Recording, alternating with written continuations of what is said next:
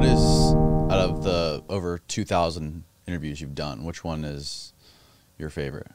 Which one do you think about the most? Which one do you always go back to? Oh, I mean, my little personal favorite is one with SB, which is a gang member, and not because it's so deep or heavy. It's just SB he got stabbed in the heart recently, and we thought he died, but I think he's alive.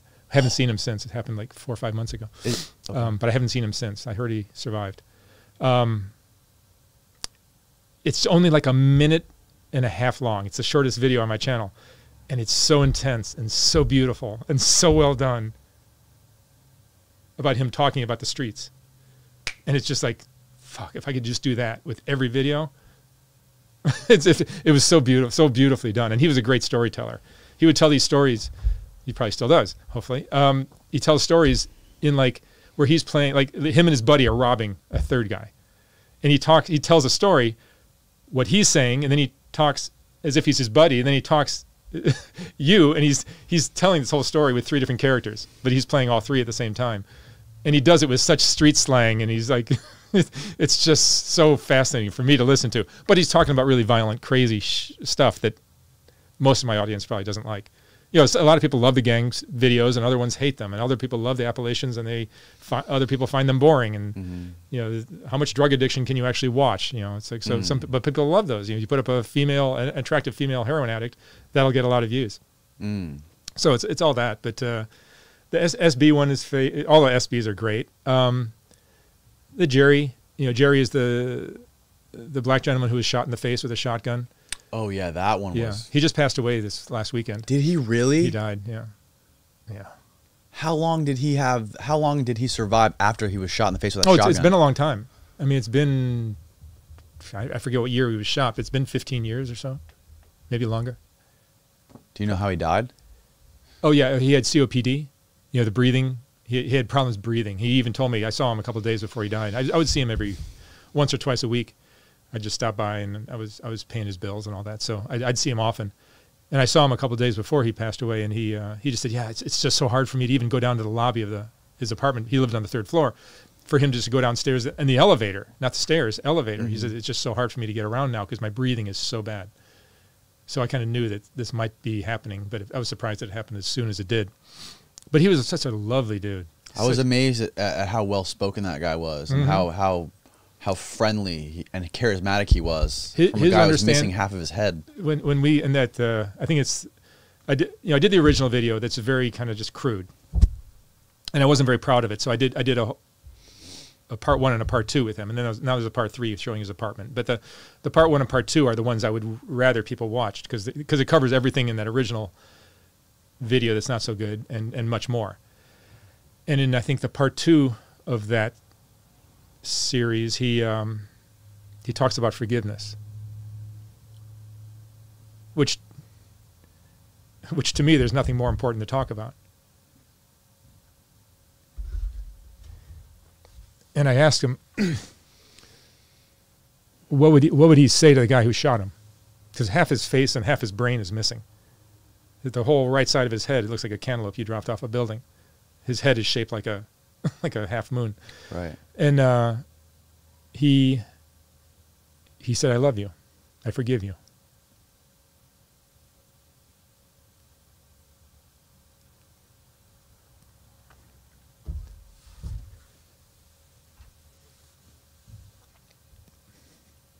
And that's the only way you can be.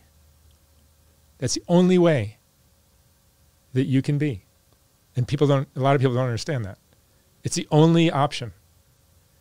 Because to be hateful hurts you. To be hateful doesn't accomplish anything.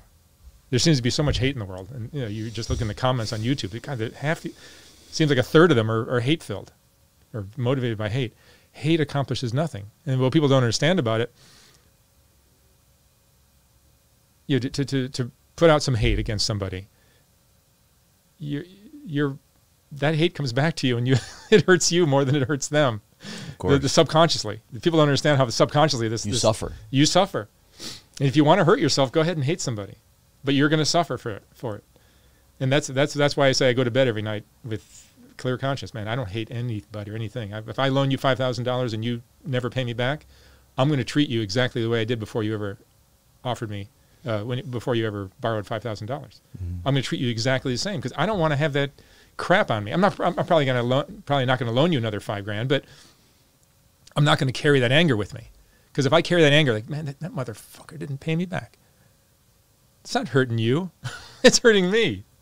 And if I just let it go, as Jerry says in that talk, you just let it go. And you're lighter on your feet. And it's easier for you to smile. And it's easier for you to sleep. And your heart rate is lower. And your brain waves are more calm. And everything is better to just forgive and let go. With everything. Like when I went through the divorce, it'd be very easy for me to like blame this, blame that, blame this person, blame. I took 100% of the responsibility for everything that I went through. 100% of the responsibility for everything. I don't care who else was involved. I take the blame for everything. And by doing that, I have total peace with everything. I'm not angry at anybody. Not angry at anybody. You just forgive. And you're just lighter on your feet. You're happier. You're at ease. You're at peace. And it's just a better way to live. And I don't know where I learned that. I've known that since I was a little kid. So that's not the most important lesson I've learned, because I've seemed like I've known that my whole life. Even when I was a little kid, I knew that. My parents don't have it. No one in my family embodies that, but I live by it. Always have. It's not something I try to do. It's just something I have always done. Yeah, I feel like I know why you got divorced. I feel like your work, probably. You're a workaholic, anyone who had a romantic relationship with you probably was going crazy. Like, what the fuck? Pay attention to me. No. My ex-wife is the coolest woman that ever walked the earth. She was great. She is great. That's great that you maintained a good relationship. Oh yeah, no, we just had Thanksgiving dinner together. Oh, that's fucking awesome, man. No, she's great. She's great. People meet her and they're like, "What the fuck? You're an idiot." I'm like, well, but no, it's all cool. It's all good. She's got a nice boyfriend now, and it's all great. And I'm happy for her. So, no, it was a time when my career was cranking, and we were raising little kids, or not little kids, but we were she was totally into raising kids, and I was totally into my work, and things just kind of like started to veer apart. And Create Equal came out, and it flopped. It's out of print now, and you can buy a copy on like eBay or on Amazon. You can get a used copy for like $1,000, so it's hard to find. What? Yeah, it's an expensive book. Did you create a specific amount of copies to sell? I mean, the publisher did.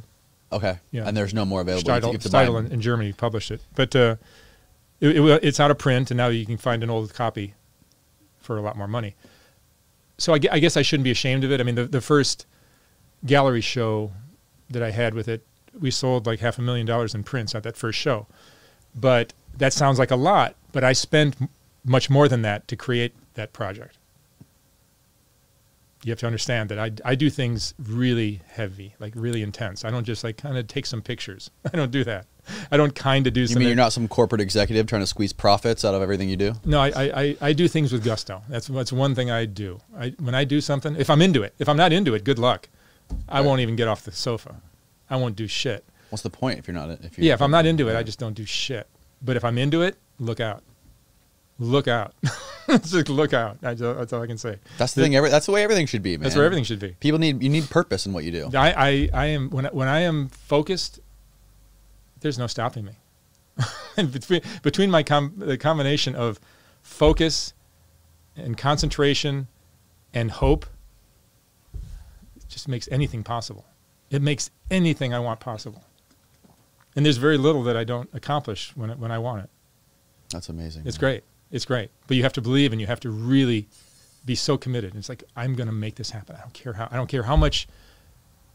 Sometimes you almost, I find I'll come up against something really negative. Like, oh my, that's a really terrible setback. That's never going to happen.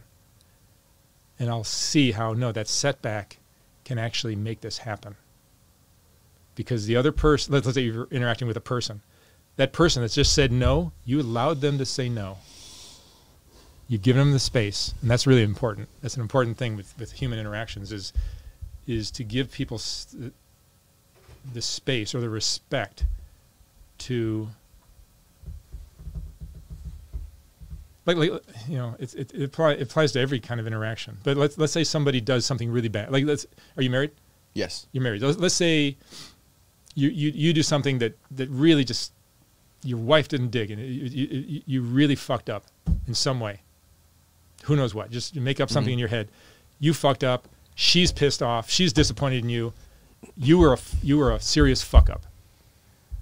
She could come back at you and go, "What the fuck's the matter?" She could give you all kinds of crap for it, or she could give you your space and your respect, and let you kind of hold your head up when you come home from work, and that'll allow you to kind of get your dignity back, and you'll choose to do the right thing next time.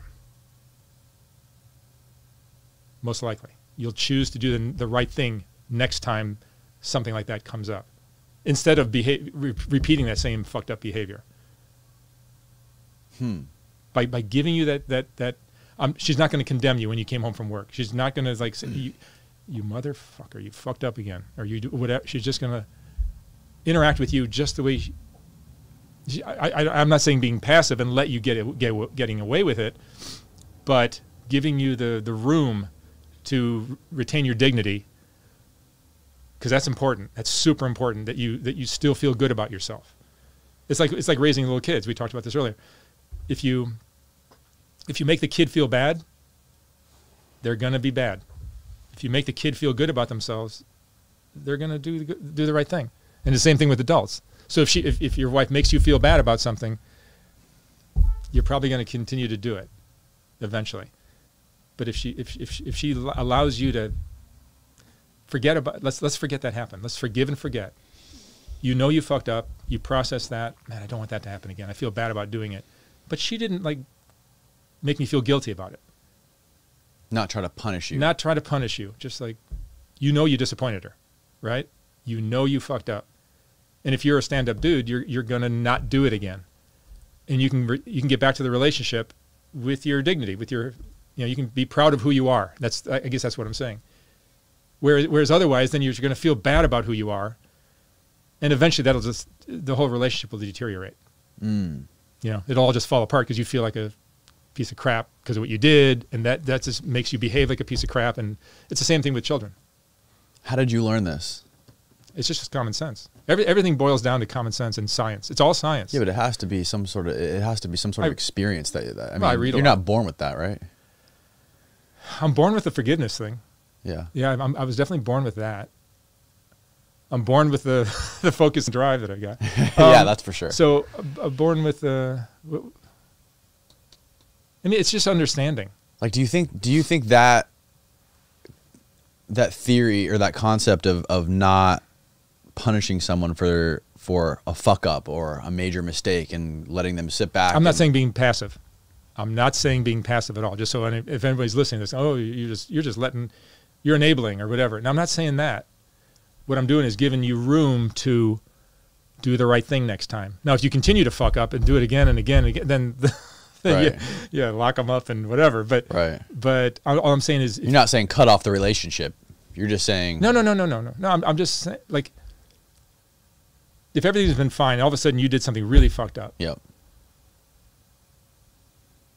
Rather than just saying, dude, you really fucked up and you're an asshole and you know, all that, and making you feel really shameful and really, because chances are you already know that. You already know that. Yeah. Everybody knows when they fuck up.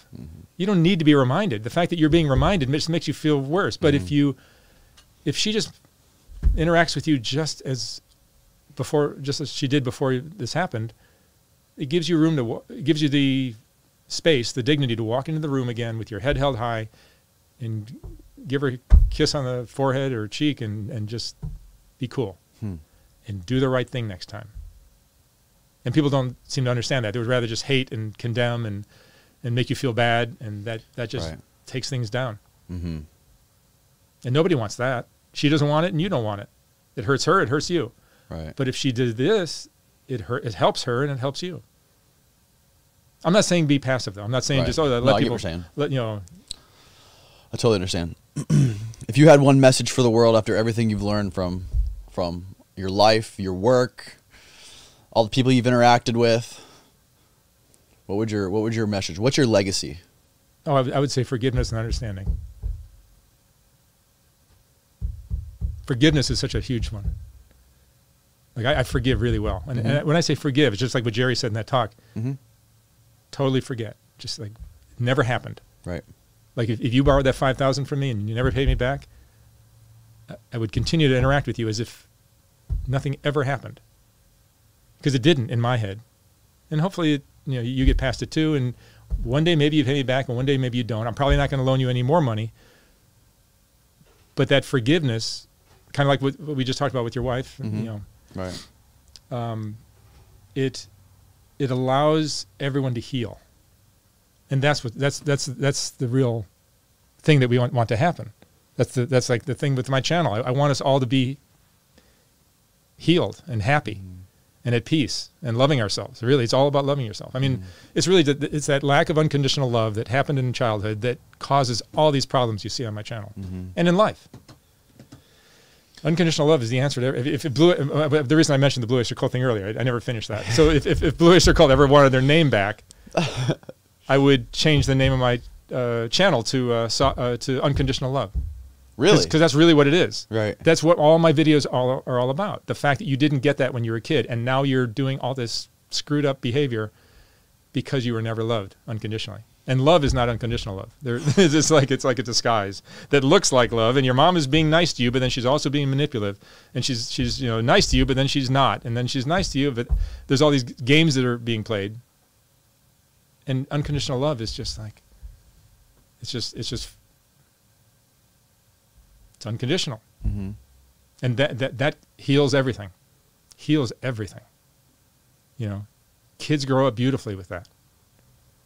When you abuse a kid, when you sexually molest them, when you do all these terrible things, when you talk down to them, they end up broken. And if you just love them and accept them and give them, patience and listen to them and talk to them as if they're intelligent, they grow up to be great people.